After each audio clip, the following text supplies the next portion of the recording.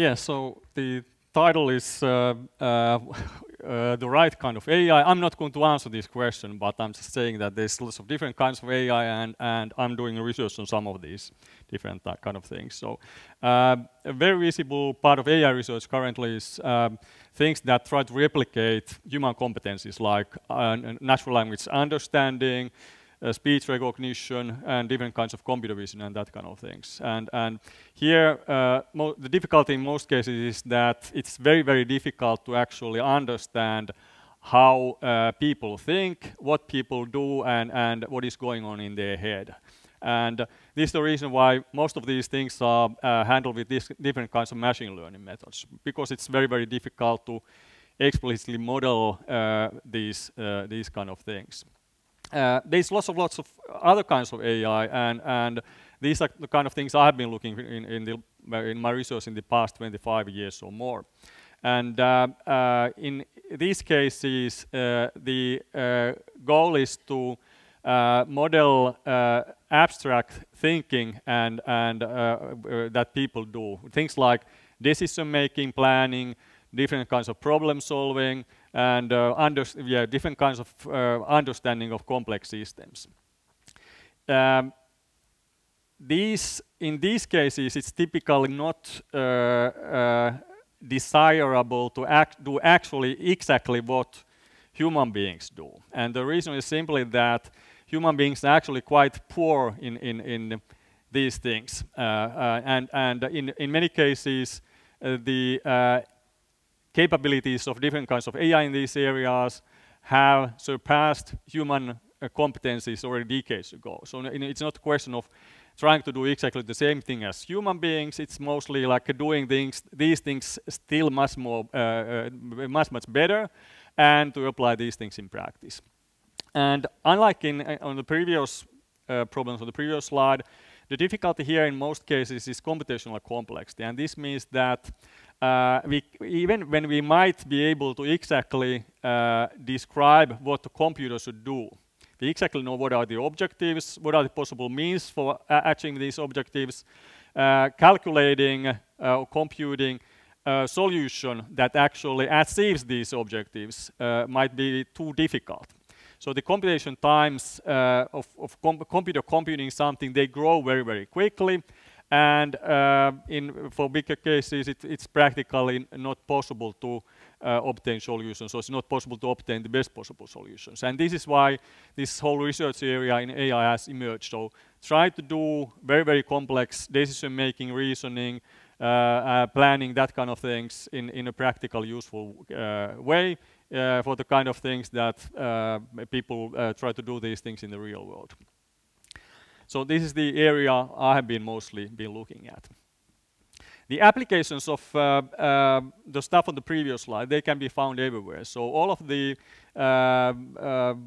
parts of the societies, all of the industries, energy generation, manufacturing, logistics, transportation, banking, service industry, and so on and so forth, have this kind of application. So, but in the current world now, most of these things are managed by human beings. Human beings are doing the decision making, maybe with the help of some software systems, but still the decision making is mostly at the highest abstraction level is by human beings. And the goal, of course, in the future for AI research would be to automate these things and to be able to do all of these things better, faster, and cheaper than is currently possible.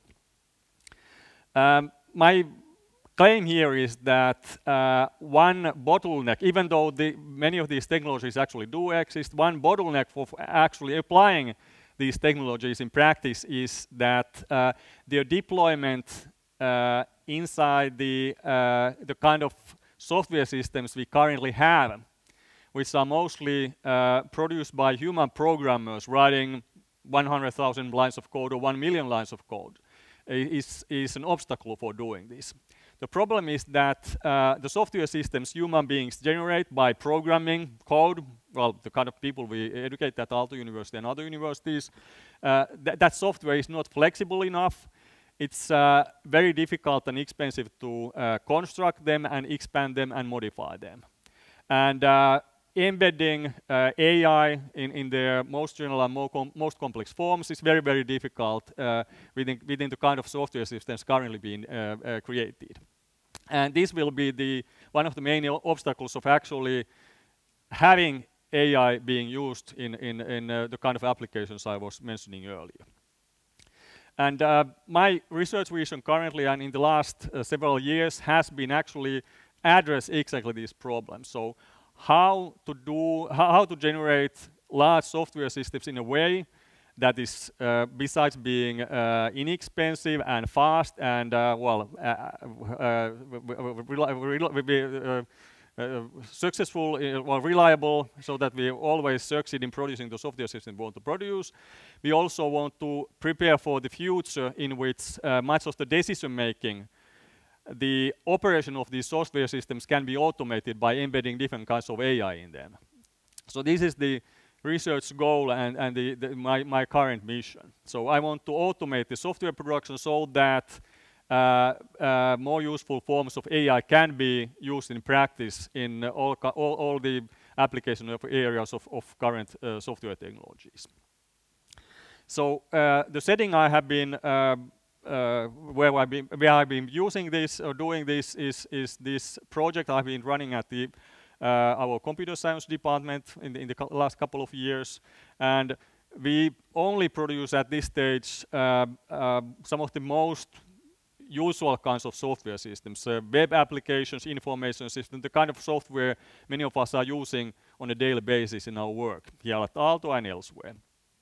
So we have a very high-level specification language for describing the functionalities of these software systems, and from that specification we generate fully functional software ready to be deployed with a very high level of automation. So basically, once we have described the functionality of the software system, everything is automated until the running software, except some small things like, could be a big thing.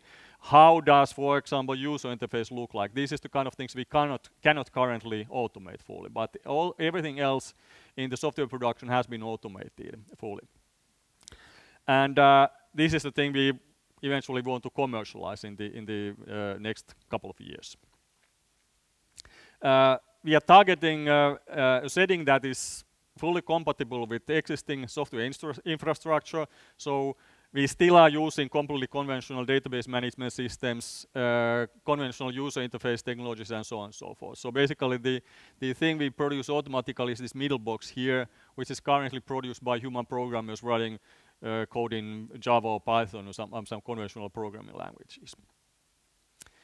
And current project status is that we have lots of demonstration applications, not very big, but medium size. Some of them are quite complicated. There's like a copy of the Facebook, like social media, social networking, blogging, some university-related things like academic journal, peer reviewing, and publication process, and these kind of things. Sort of medium-sized applications produced fully automatically, plus some UI customization so that they look nice when you're looking at them and using them. Next steps in the next years in my research would be to build on this framework. So this framework could be commercialized independently, but additionally, we want to make AI reality in many other aspects. So building on this foundation, we want to add all kinds of intelligence to software systems in highly automated ways. Like adding assistant functions in existing software systems when using those software systems is very difficult, or automating partially or fully some of the tasks people carry out when using those software systems. And when I'm thinking of the society's infrastructure things, all kinds of manufacturing, transporters, and whatever areas, there's lots and lots of things like scheduling, timetabling, resource allocation, these kind of problems. Embedding those kind of technologies, already existing technologies, to current software systems is very difficult, and this could be also done with high level of automation and making complex software systems production much easier than what it is today. And yeah, that's it. Brief conclusion. I believe that AI will be changing everything. It will not change everything very soon, not in the next 5 years or next 10 years. It will take time. One of the main obstacles is really how complex software systems are built. AI itself is software, of course, but much of current AI research views AI as something completely distinct from existing software systems, software infrastructure. And this disconnecting here between these two things is something I have to think has to be fixed for AI to actually be deployed in the real world, in real applications. Thank you.